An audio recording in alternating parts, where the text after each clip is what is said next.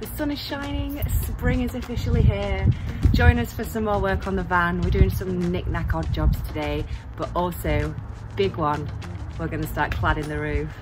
Dad's working on the control panel which goes above the door, and I'm going to try build more around the bed.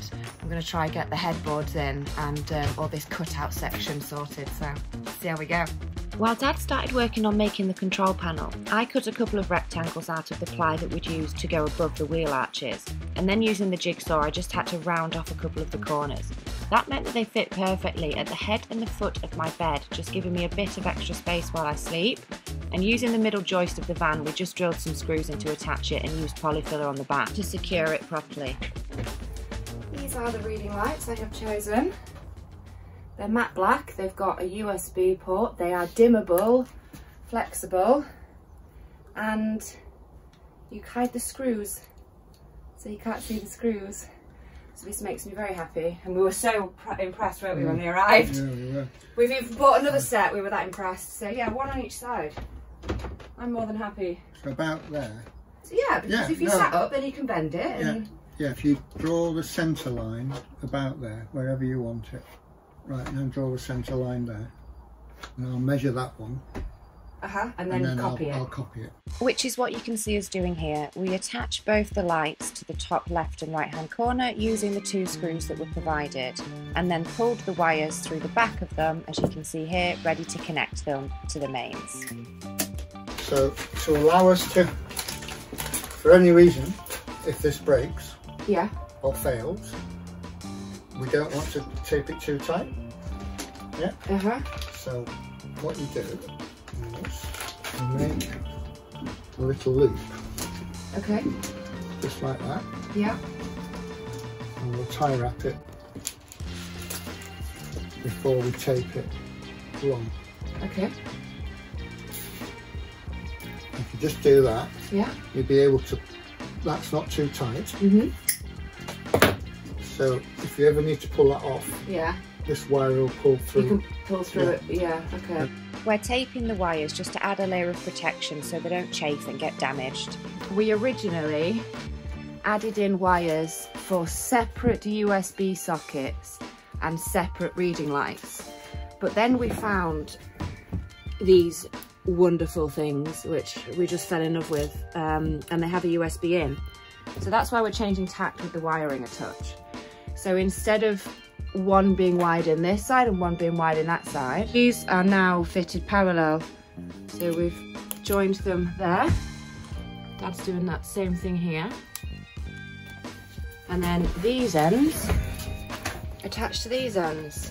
Which is what you can see us doing here. And next we add a little bit of polyfiller on the back and screw the nuts into the middle strut again to keep it secure. And look how lovely they look. That's quite a quick job, really. The reason why I'm doing this is just to get an extra inch or two in the bed. So we're going to have to build, basically box this in and round the edge and this top bit here as well, because this actually does stick out quite somewhat. So we're going to box that in and then make a frame for the window. Same on this side. I'll box that in here. And then Mum is going to make me a nice padded headboard to fix onto that as well. Next up, we have the control panel that Dad's been working on, and this goes above the door. So we just screwed that into the metal as it is and pulled all the wires through, ready to attach the buttons to them. I'm gonna have switches, all of these. So my light, my water, my heating, they're the aux beams. That's gonna be the truma, the water gauge goes there. So my whole control panel is above the door as soon as I walk in. So Dad was teaching me how to wire these in properly, and we added on the buttons and then labelled them to make sure we didn't get anything mixed up. Ta-da! Finito! Thanks, Dad. So that's another job ticked off the list. I mean, obviously it's not finished. There's some work to be done on it to get it complete, but the foundations are there. So here we are working on the roof. We're adding the vapour barrier now using glue on both the vapour barrier and the ceiling before pressing it on tightly. We're making sure to leave gaps for the wires to come through for the lights. We're taping any joins in the material and adding these wooden battens on, which is what we're going to attach the cladding to when we get to that point. Look who's here. Hey. We've had to have the skylight open because it's so warm. Look at that blue, how glorious. Spring is here, I'm excited. Right, this is where we're at. The vapor barrier is on the roof. So we cut holes for the wires and I've taped up round there. So these are where the lights are going. Lights.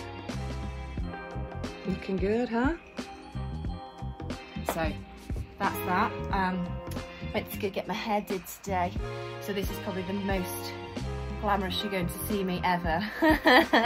Another thing to note, because it is so gloriously sunny today, I have made a good choice with my bulkhead. When I put my hand through here, it's boiling, absolutely boiling. But in the back, it's cool.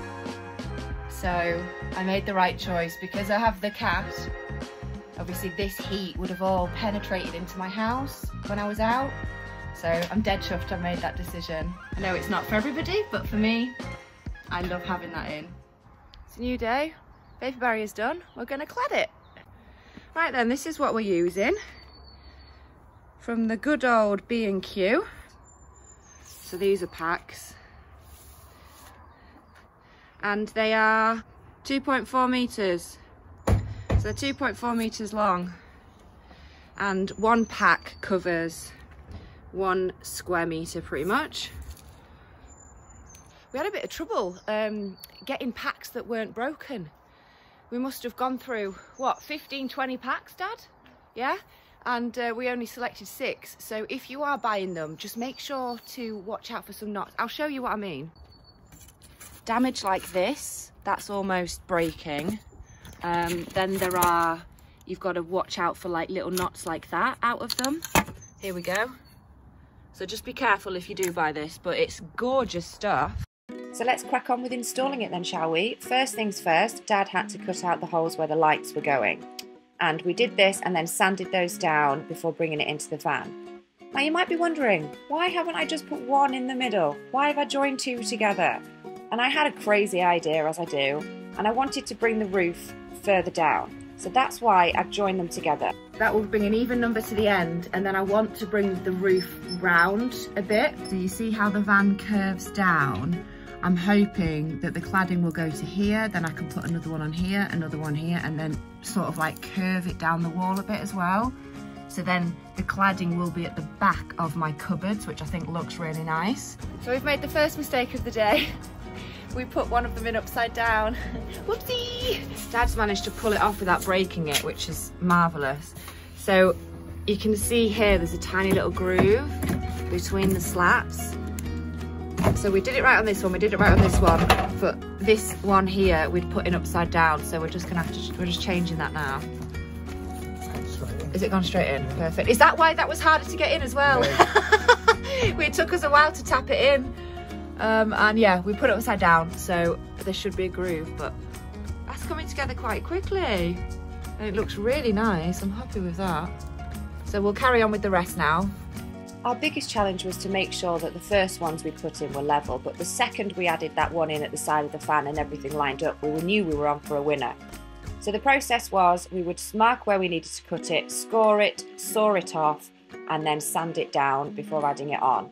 And we got into a rhythm, so as Dad was tapping one in, I'd go off and cut the other one and bring it back to get us into a nice flow. We're going to take a break for lunch now, but this is where we're at. Another glorious day. I don't know about any of you, but spring just makes me so happy, or the sunshine in general. So we have 1 light, 2 lights, 3 lights. The fan cover's going to go on as well, and the skylight cover. Have you just done it there? Just needs a fraction more. A bit more? He's well excited about getting this on. Yeah, looking good, isn't she? The smell. is divine. So what he's doing is the wires that come from the fan, he has attached into the conduit which goes underneath this strut. So you need to cut out the plastic section of the cover to make sure that these wires go through, because the plastic bit fits in this gap. So that's what he's doing now, just to allow those wires to fit in and sit flush. And it's going to be the same with this skylight. The case fits into this section here, just in between that fixture and that gap. That's where it goes. So we'll be setting that one in as well today.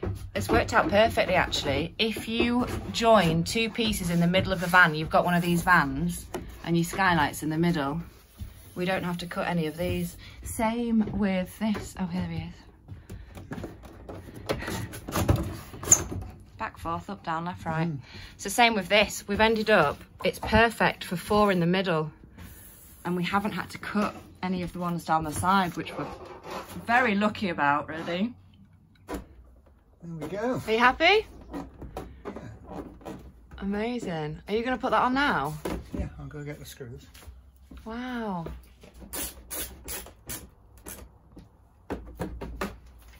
Ta-da!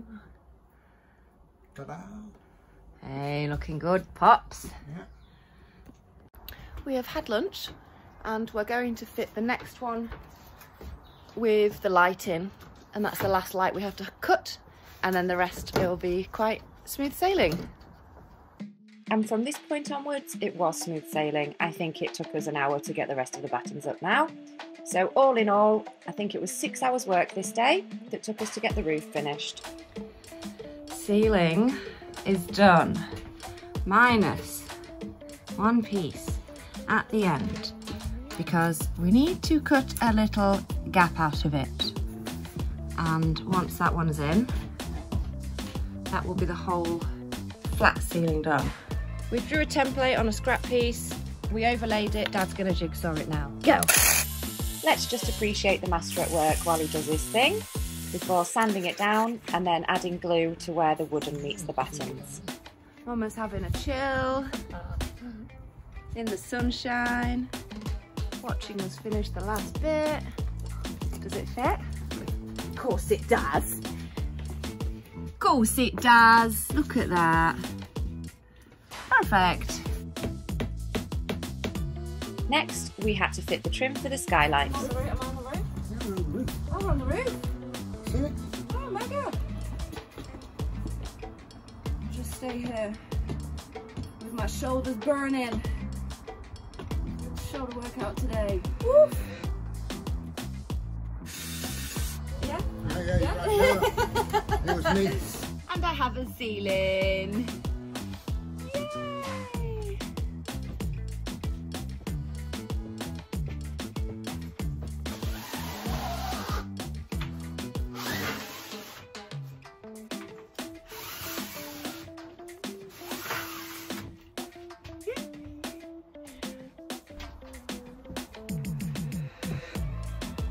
Not bad that, Pops, is it? Not bad at all. These are the lights I've chosen. Pops is going to wire this in now. So these match my reading lights, match my USB plug ports, match my plugs, match everything. They're sexy, aren't they? And super thin. That's the rest of the lights wired up. I went for these LED cabinet lights. They come in lots of different preferences. I'll put the link down below.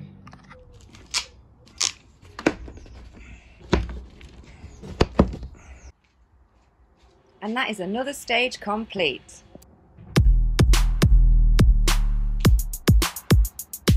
Thanks for watching. I'll catch you in the next one.